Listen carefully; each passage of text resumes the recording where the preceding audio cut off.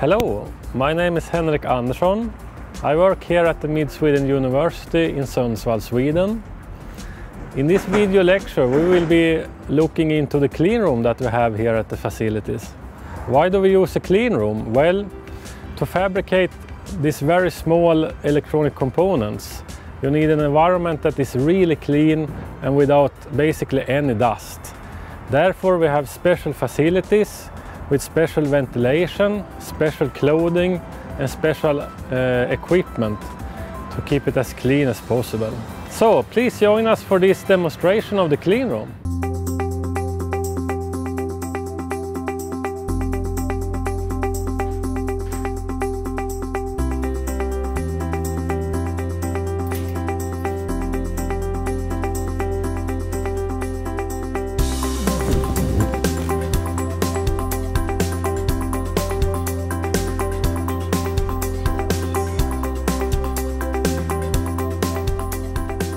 So now we are standing here in the locker room that is before the actual clean room that we have in here. In the locker room you have to change to this type of clean room clothes that you see me wearing here. They consist of an overall, of gloves, of special shoe protective boots.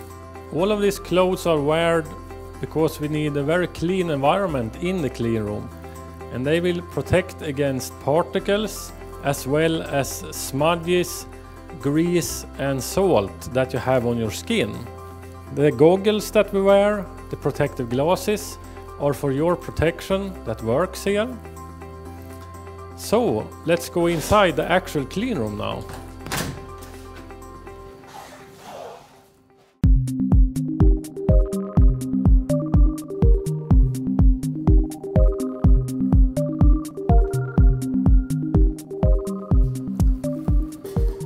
So, the first thing I want to show you is the silicon wafers that you actually make the components out of. This is the basis for almost all components that are made in cleanroom, such as microprocessor, transistors, CCD arrays and more. In this box I have 10-inch wafers.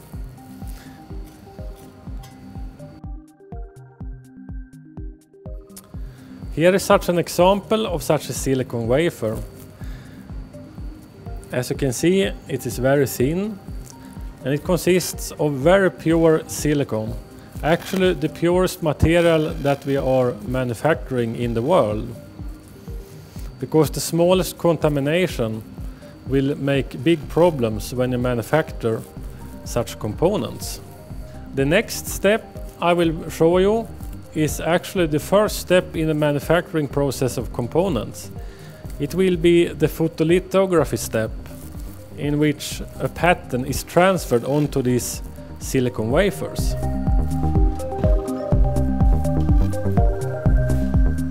This is the photolithography part of the clean room. This is called also a yellow room. And why is that? Because you have lamps that are more yellow in color, and that is because we want to avoid the photoresist that we are using to be exposed to higher powered wavelengths such as blue and green. The first step in manufacturing components is to transfer a pattern to these silicon wafers. A component is built up of many different types of layers, such as a doping layer and metal layers and so on, until you have formed a component in these many steps.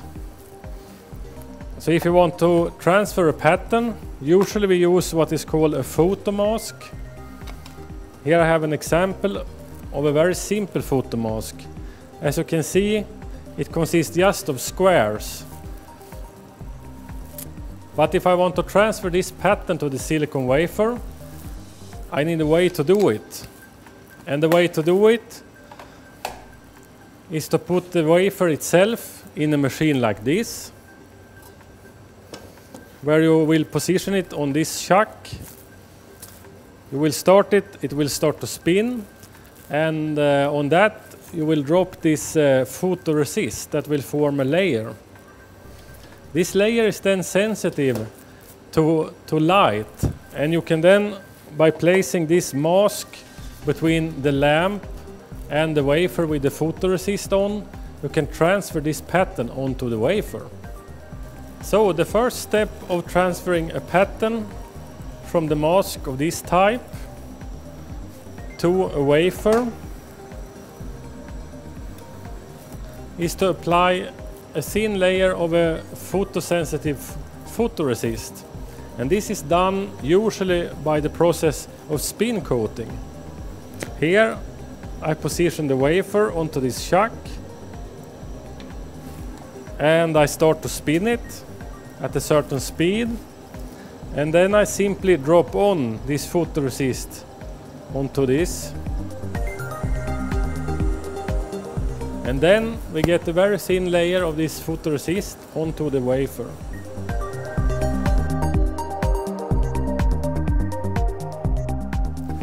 So now we will transfer the pattern to this wafer. Then we put it in this machine that is called a mask aligner. And what the mask aligner does is that you put your wafer here on the bottom. Oops.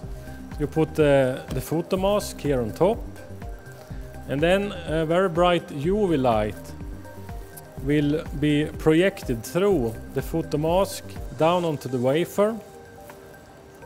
And at the positions where we have this chrome coating on the photo mask, the light cannot interact with the photoresist, only where we have the openings.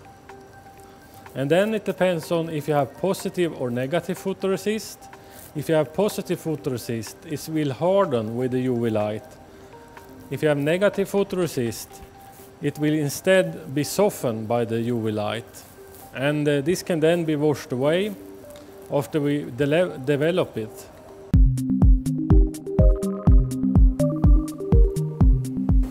So, this machine is called a sputter. With this, you can sputter materials such as gold and other metals, but the technique here is a little different. So you position your substrate down in this high vacuum chamber. You also have the metal. It will be situated on top, a short way away from your wafer. In this case, you will have a plasma that will basically hit the metal you want to deposit, and the atoms will then go down and form a film on your wafer. The difference with the evaporation method is that you can have even better control of your thickness and layer. Also, you can deposit over a smaller area using, for example, gold as a metal. So also this is a very common method to deposit metals, and in this case they are also used for contacts such as backside contact, source and drain contacts, gate contacts, and so on. We are now in the part of the clean room that contains the diffusion ovens. The diffusion ovens are used to dope the silicon material. In this case, we use boron for p-doping, and we use phosphorus for n-doping. And as you may have heard from my previous lecture, or that you have read yourself before, by doping silicon, you can alter its characteristics. So, let us look closer on the boron doping oven here.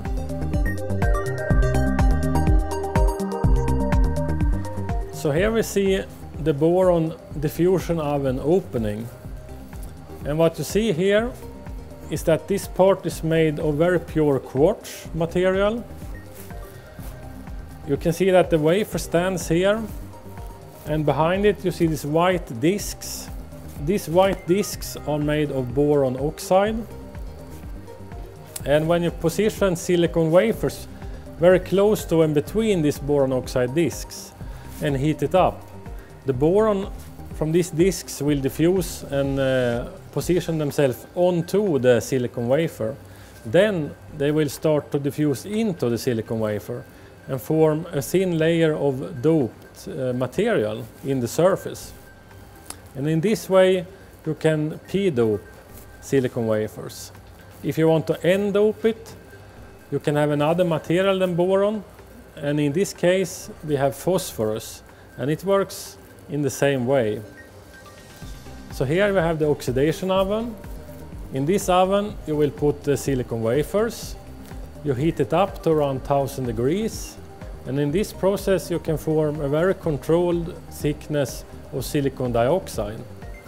This is a very important step in silicon component processing. In many cases it was used as a gate oxide in metal oxide semiconductor transistors. Nowadays there are different alternatives to make these gate oxides. As an alternative to the diffusion ovens that we saw just over there for doping, here we have a machine that is called Ion Implanter. The machine is controlled from this side, where you insert the wafers here, and they are transported inside the machine. So let us go on the back side and have a look at what happens there. So this is the back side of the Ion Implanter. And as you can see here, we use different types of gases such as arsine, that is arsenic gas, and phosphine. What happens here is that you have the gas and you ionize it. Then the ions are selected by being accelerated and forced through a bend in the machine. And they are then separated depending on their mass. The two heavy elements that are not the right element will be forced out in the bend and will not follow the bend. The two light instead elements are then accelerated to narrow and are also selected away. So in this way you can select exactly the right type of ion that you want. These ions are then accelerated and are hit directly onto the wafer, and depending on the energy that you put on them, they will be implanted at a certain depth in the wafer. Thereby you can create a very defined doping profile in your wafer. Ion implantation is a very good method to use to create very controlled doping profiles in silicon wafers. Here we have a few instruments that is used to control parameters of the components that we manufacture in the clean room. First we have 4-point probe resistivity measurement equipment here and also here. In this you can measure the sheet resistance or resistivity of your wafer. Why is 4-point? Well, in this case you use the 4-point method, where 2 of the probe points source the current and 2 probes measure the voltage drop. In this case you can get rid of the contact resistance that you usually have when you measure with the regular 2-point measurement method. To get the sheet resistance, you just position the wafer under here, you press down this probe on top of it, and you can get the result here. The sheet resistance, as you may know, is the resistance per area. It does not take into account the thickness of the material. In that case, you want to calculate the resistivity, and for that you need to know the thickness of your material and also that it is homogeneous. Usually when we talk about doping profiles, you are more concerned about the sheet resistance. With this machine you can measure the thickness of the silicon dioxide, the silicon oxide. You position the wafer on this jig here, you put it beneath here, you look into this microscope, and then you can match this thickness to a thickness that is already on these standards that you put in here. In this way you can determine quite easily the thickness of the silicon dioxide. And here we have a very good, very precise scale that you can measure very small units of weight with. And this is some of the equipment that we use to check the production in the clean room. So this equipment is what we call a plasma etch.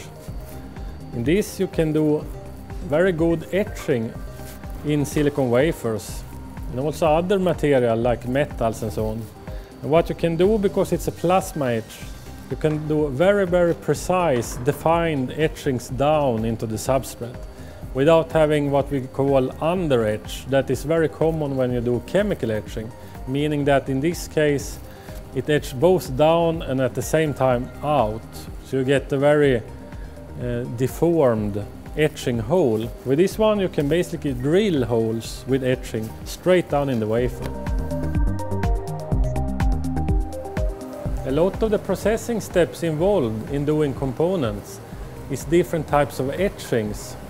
Here we have an example of what we call a wet bench, where you can work with acids and other solutions. A very common solution here is the HF or hydrochloric fluoride solution that is commonly used to etch away the silicon dioxide from the wafers. Both it can be done to clean the wafer from the native oxide that is always present on wafers that you store in room climate. Second, when you have done deposition of, for example, a gate oxide, you want often to etch it away from certain parts of the wafer, and then you use HF solution. Another very common thing you do, you want to etch the metal such as aluminum, titanium and so on. And for that we have certain metal etches. It is very important that you do not mix acids with other types of chemicals. So that's why we have special benches for this. We have now seen the whole clean room and the different processes that are used to make components here. If you consider the difference between this and printed electronics, you will see that it's a big difference in the complexity of the equipment. In other video presentations that we will show, we will instead show how you can print and use printing technology to manufacture components.